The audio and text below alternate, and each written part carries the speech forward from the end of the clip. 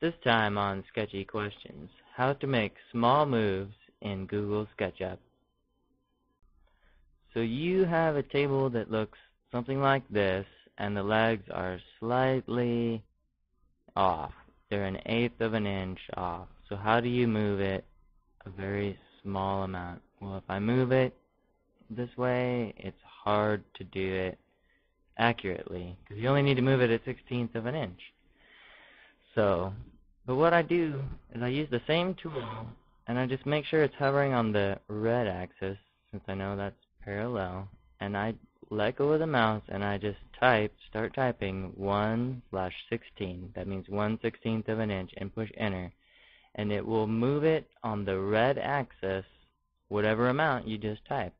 And you see what you just typed in the lower right hand corner, which is called the value control box.